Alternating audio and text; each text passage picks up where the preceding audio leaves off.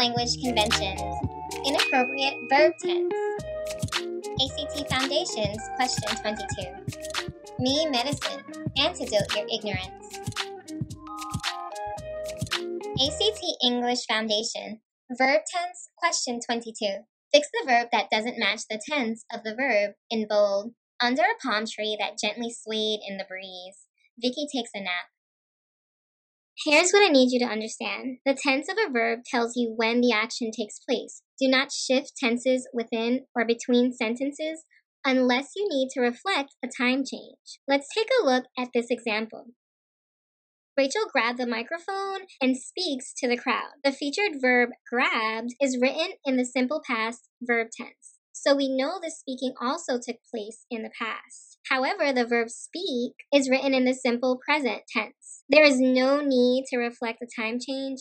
Both verbs should be in the same tense. Shifting the tense of the second verb to its present tense form is incorrect because it creates inconsistency in the overall tense of the sentence. Change speaks to its simple past tense form to restore consistency. So there you have it. We've changed speaks to spoke, and this is correct.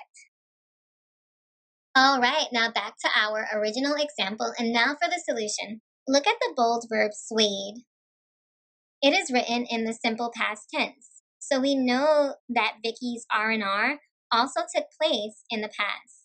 However, the second verb takes is written in the singular, third person present tense verb form. There is no need to reflect a time change. All the verbs should be in the same tense. Shifting the tense of the second verb to its present tense form is incorrect, because this creates inconsistency in the overall tense of the sentence. Change takes to its simple, singular, third person, past tense form to restore consistency. And here you have it. We've changed takes to took, the simple, singular, third person, past tense form.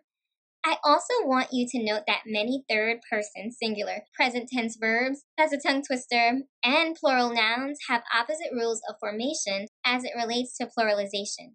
Third person, singular, present tense verbs take an S at the end, as in takes, whose singular subject is Vicky, whereas plural nouns take an S at the end. I don't see any plural nouns in this example sentence, so let's use my favorite example, cookies.